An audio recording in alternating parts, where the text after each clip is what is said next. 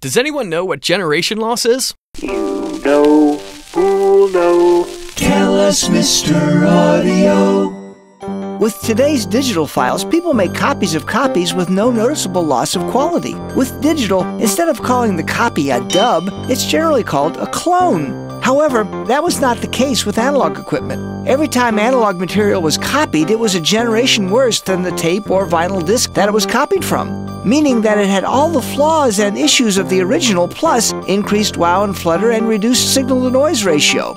This was an issue for people like Les Paul when he was overdubbing using his sound-on-sound technique, since each subsequent pass meant that the tape was one generation worse than the previous pass. Multitrack eliminated most generation losses, since material was recorded on a separate track where it usually remained as first generation until the remix. However, often when the tape was getting too full, some tracks would be premixed and bounced to other tracks on the multitrack in order to open up tracks for more recording.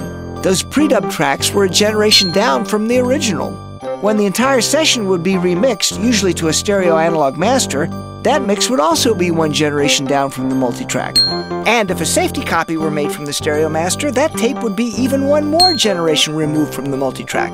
Recording engineers were skillful in preserving a good signal-to-noise ratio through many generations, but they would always prefer to work with first-generation material whenever possible. Thanks, Mr. Audio. For more interesting facts about sound, visit Mr. Audio at soundimages.com.